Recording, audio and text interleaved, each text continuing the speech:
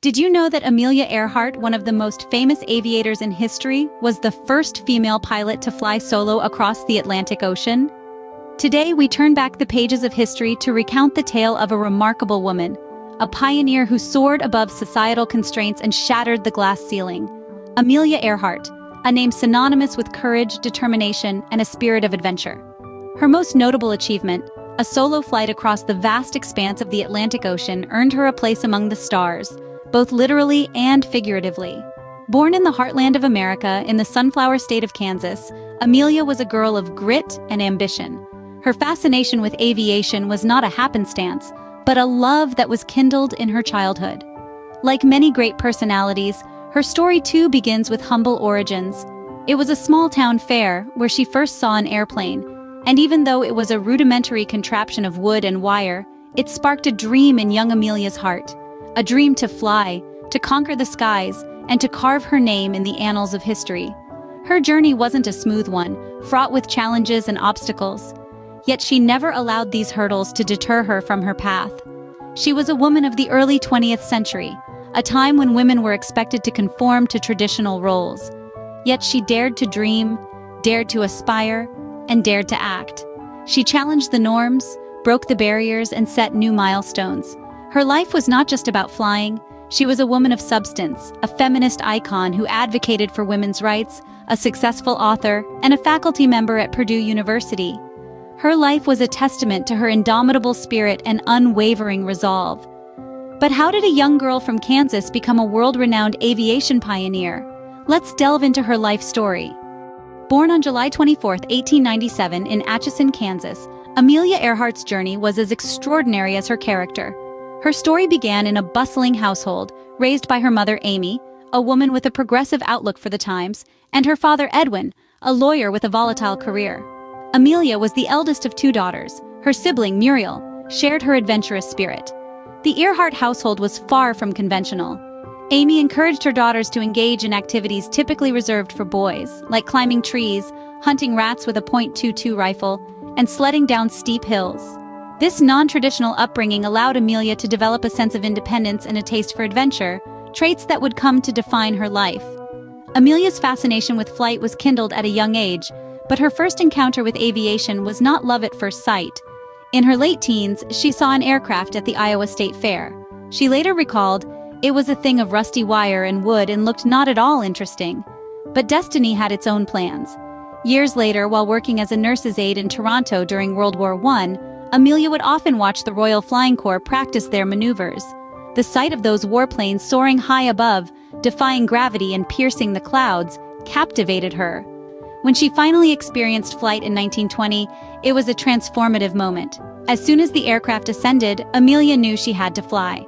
She famously declared, "As soon as we left the ground, I knew I myself had to fly." From then on, the sky was not a limit but a beckoning frontier.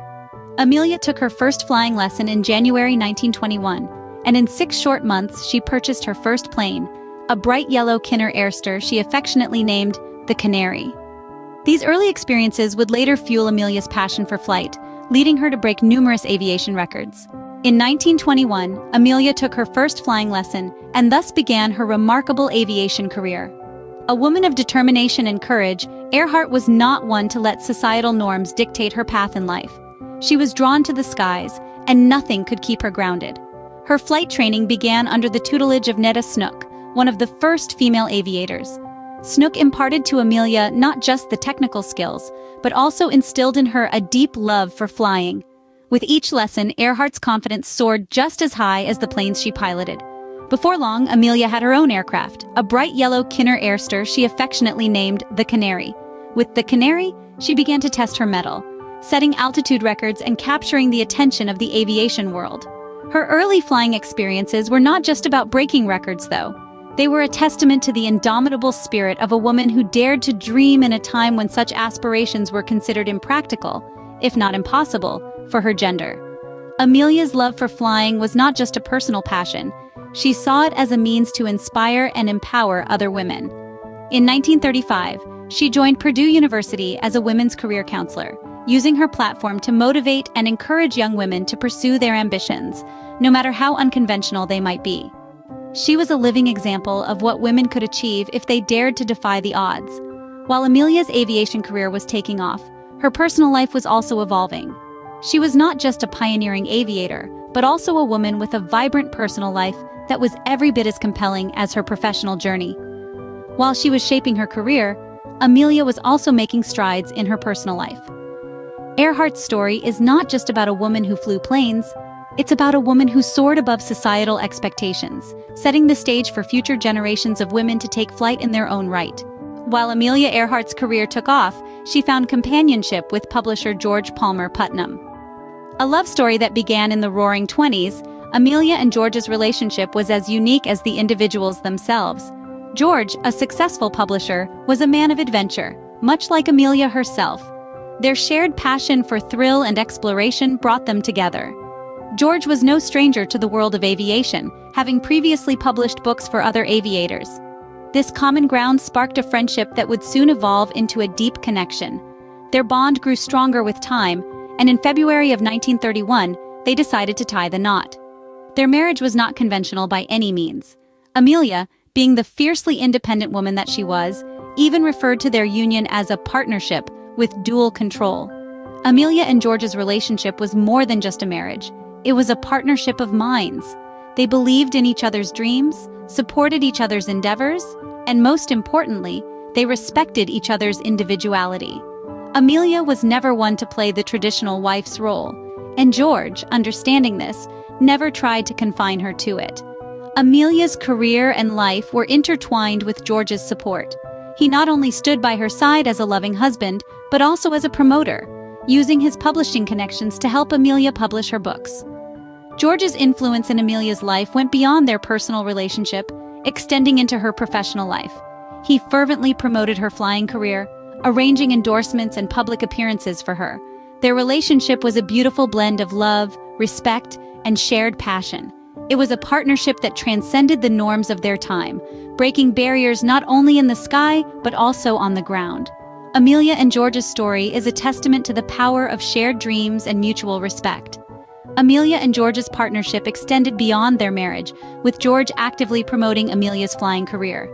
Theirs was a love story that soared above the clouds, a testament to their shared passion for life, adventure, and the skies. Amelia Earhart was not just a pilot, she was a record-breaking aviation pioneer.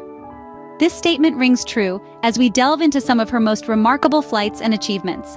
One of Earhart's most significant accomplishments was her solo flight across the Atlantic Ocean in 1932. This was no small feat, as it was a journey fraught with peril. She took off from Harbor Grace, Newfoundland, with nothing but her Lockheed Vega airplane, a compass, and her determination. Battling strong winds, icy conditions, and mechanical issues, she flew for nearly 15 hours before finally landing in a pasture in Northern Ireland. With this achievement, she became the first woman and only the second person ever to fly solo across the Atlantic, earning her international fame and a Distinguished Flying Cross from Congress. But Earhart didn't stop there. In 1935, she embarked on another daring flight, this time from Hawaii to California. This was a journey no pilot, man or woman, had ever completed before. It was an incredibly risky endeavor, given the vast expanse of open water, unpredictable weather patterns, and the fact that her plane, a Lockheed Vega, was not designed for such a long flight.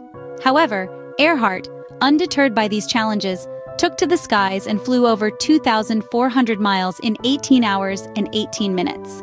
Her successful landing in Oakland, California, not only made her the first person to fly solo from Hawaii to the American mainland, but also shattered another aviation record. These record-breaking flights were more than just remarkable feats of aviation. They were a testament to Earhart's adventurous spirit, her courage, and her unwavering resolve. She was not just breaking records, she was breaking barriers, pushing against the confines of what was considered possible, and inspiring countless women to reach for the skies. Beyond these significant flights, Earhart also set several other aviation records. In 1931, she set a world altitude record by flying up to 18,415 feet. In 1933, she became the first woman to fly non-stop coast-to-coast across the United States, setting a record for the fastest transcontinental flight by a woman. Yet, for all her achievements, Earhart was not one to rest on her laurels. She continued to dream bigger, to push further, to challenge not just herself, but the boundaries of what was deemed possible in aviation. Amelia's adventurous spirit and determination continued to push her to undertake daring flights, leading to her most ambitious endeavor yet. In 1937, Amelia embarked on her most ambitious journey, a circumnavigation of the globe. This was not merely a flight for fame or thrill, it was a testament to Amelia's unwavering passion for aviation, a passion that pushed her to new heights, literally and metaphorically. Months before the flight, Amelia and her team meticulously planned every detail. They studied weather patterns, pored over maps, and examined the Lockheed Electra plane that was to carry Amelia around the world. The aircraft was custom-built for the mission, equipped with the latest navigation technology of the era, and loaded with enough fuel for a journey of 20,000 miles. The journey commenced from Oakland, California, and proceeded smoothly across the United States, South America, Africa, and India. On June 29th, Amelia departed from Lae, New Guinea, heading for Howland Island in the Central Pacific Ocean. This leg of the journey was particularly challenging due to the island's tiny size, making it a needle in the vast oceanic haystack. As Amelia approached Howland Island, communication with the U.S. Coast Guard cutter Itasca, stationed off the island to guide her in, became increasingly sporadic and problematic. The last transmission from Amelia, a plea for help, indicated she was running low on fuel. Then, silence. Despite an extensive and costly search operation by the United States Navy and Coast Guard, no trace of Amelia, her navigator Fred Noonan, or their plane was ever found. Theories abound about what might have happened, from crashing into the ocean to being captured by the Japanese. However, without concrete evidence, these remain speculative. Amelia's final flight, rather than being her crowning achievement, became an abrupt full stop to an illustrious career. Her disappearance left a void in the world of aviation that no one has quite been able to fill. Yet in that void, her spirit continues to inspire countless others to reach for the skies. Amelia's disappearance remains one of the greatest unsolved mysteries in aviation history. Though Amelia Earhart's life was cut short, her legacy continues to inspire. The echo of her achievements reverberates through the annals of history, carving a path for many to follow. Her passion for aviation, her courage, and her unwavering determination have left an indelible mark on the world. Amelia's influence on the aviation industry is undeniable. She broke through the glass ceiling that had been placed over women, proving that the sky was not just the domain of men. She challenged the status quo, setting several aviation records and becoming the first woman to fly solo across the Atlantic Ocean. This feat, along with all her other accomplishments, revolutionized the industry and opened up a world of opportunities for women. But Amelia's impact extends beyond the realm of aviation. She became a symbol of women's empowerment, a beacon of hope for those who dared to dream. Her life served as a testament to what women could achieve if given the chance. She once said, "The most effective way to do it is to do it." These words, though simple, encapsulate her approach to life and her belief in the power of action. Amelia's life was a story of resilience, of pushing boundaries, and of never backing down in the face of adversity. She embodied the spirit of adventure, the pursuit of the unknown, and the courage to chase dreams, regardless of the obstacles in the way. The legacy Amelia Earhart left behind transcends her achievements in aviation. She was more than just a record-breaking aviator. She was a trailblazer, a role model, and an inspiration. She showed the world that women were not just capable, but extraordinary. And so, Amelia Earhart's life was not defined by her disappearance, but by the way she lived, boldly, courageously, and passionately. Her story continues to inspire generations, reminding us all of the power of dreams and the strength of the human spirit. Amelia Earhart's life was a testament to the human spirit's indomitable courage and determination. Amelia Earhart, a daring aviator, a symbol of women's empowerment, and an enduring mystery.